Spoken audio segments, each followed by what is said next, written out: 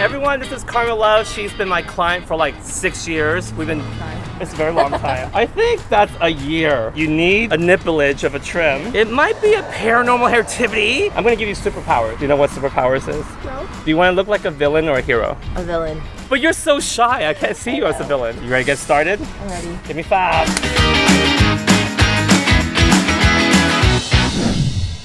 God, your hair is so dry that's stuck together.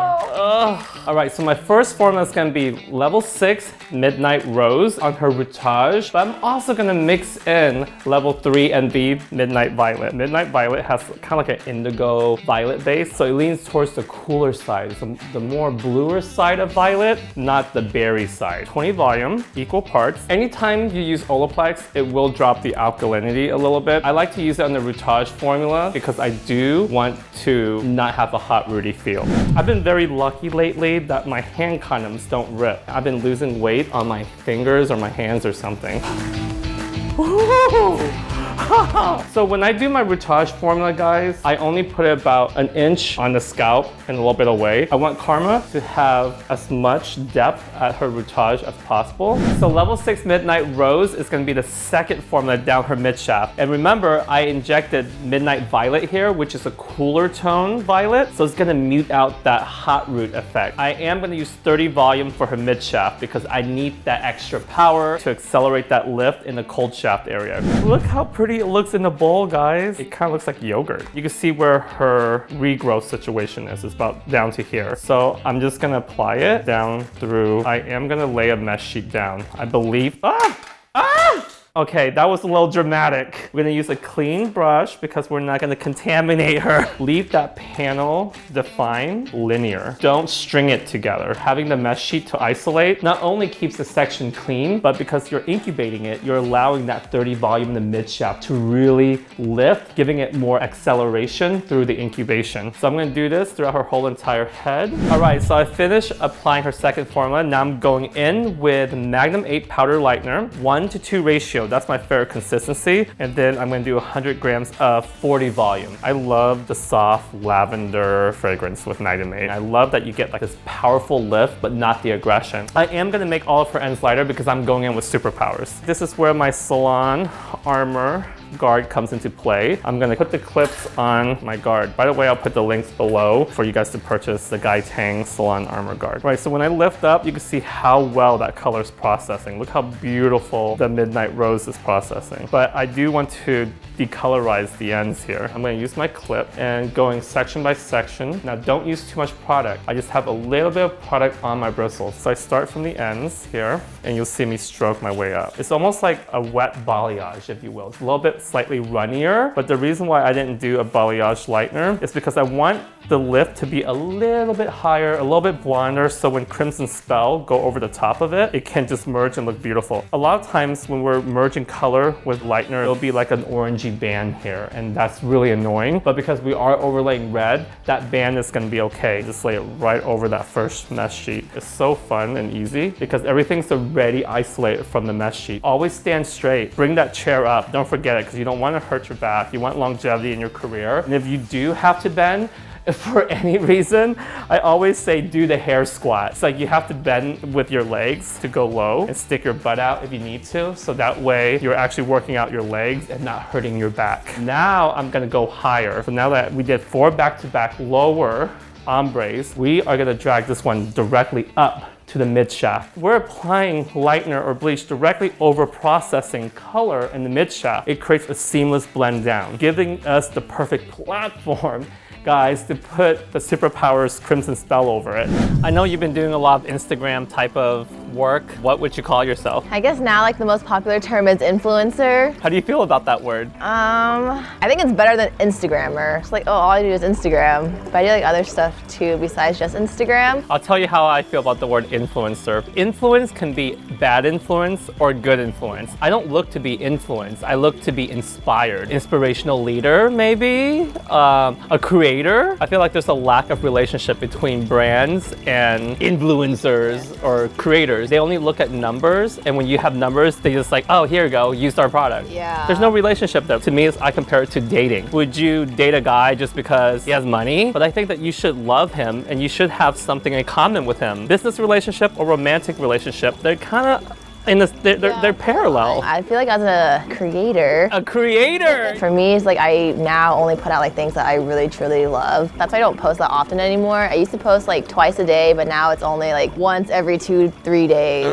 Quality over quantity. Yeah. I know that ever since I first met you, you're very shy and you get mistaken for like resting bitch face. I do have RBF, it's true. Because you don't talk. Like when I first met you, you just kind of come in like, yeah, okay, whatever. And then you get mistaken for being a bitch, correct? I do. Actually, a lot of my friends are like, oh, like when I first met you, I thought you were really mean. And I was like, what? I'm doing your hair. Shy. I just get more comfortable the more time I hang out with the person. It took us 5 years before you got comfortable. What are the stereotypes that come along with being shy though? Are very hard to approach. You know, there's like people that you can just like go and talk to. Yeah, I'm not one of those people. You sit in the corner by yourself. Yes, I do. And I don't mind it, because I'm an introvert, like a introvert. Hardcore introvert. Like I like being by myself. But you just get mistaken all the time because there's a stereotype. People stereotype you for being a bitch. We should not stereotype anyone. Let people be and embrace people for who they are. To breaking stereotypes of introverted people and extroverted people and treat everybody equally. Yes.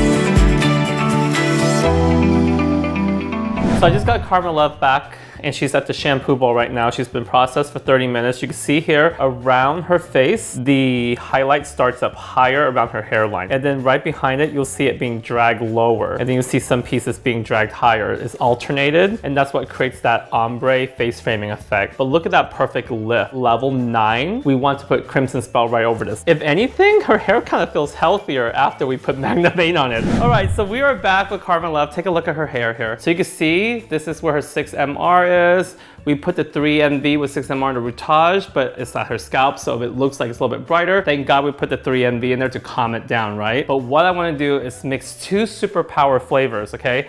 So I'm going to do Crimson Spell. It's super pigmented on the other bowl. I'm also going to put Crimson Spell. Now I'm going to do Blue Mystique. Mixing with Crimson Spell allow you to have that wine color. Being able to drag some of it lower, it's going to interconnect the 6MR in between here, so it looks more fluid and not like a deliberate hard line drop off. I'm gonna apply it straight on her routage area, and what I do love about the rose gold brushes is that it does have jagged bristles, so it helps you with feathering. You can see here, even though I color melted in with the bleach, I can still see a demarcation, and I know a lot of times hair besties, everyone's like, that looks fine, but to me, I want everything to be completely seamless. I'll have her bend her head down. Okay, I'm going to take the routage color that I placed down with the Blue Mystique and merge it down as much as I can. The best part is that you get so much with the product. Run that through all the way down to the center, and I'll stop right there, leaving the ends out. And I'm going to repeat myself with every demarcation line I encounter. A lot of us will go like, why do you mix so many different formulas just to create something that looks like one color? Sometimes when we do eyeshadow colors, we blend them, but we use multiple palettes of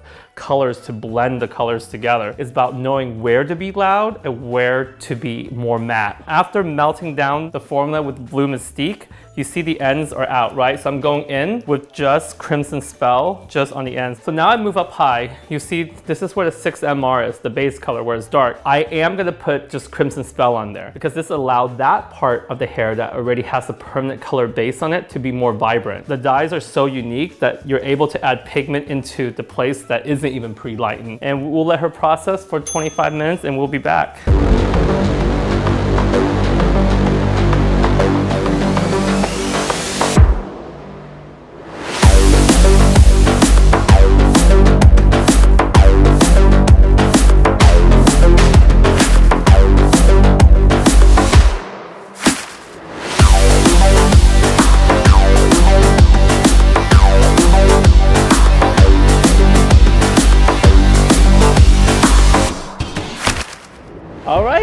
We are done with Karma Love's hair. Karma, how do you feel? I feel like a villain. A villain? Yeah, villainous. I don't know any shy villains, do you? No. I'll be the first. The first shy though, it's like you're gonna be so scary being shy and being a villain. Well, you're breaking stereotypes, right? Give me 5 to that. Yeah. Breaking stereotypes. Breaking stereotypes. Mimi says she wants to be an influencer. No. She wants to be a creator on Instagram. What do you guys think? Should Mimi start an Instagram page? Oh, look at her. She's so precious. Subscribe, click thumbs up, leave comments below, right? Stalk her. I'll put all the links below. Love you guys much.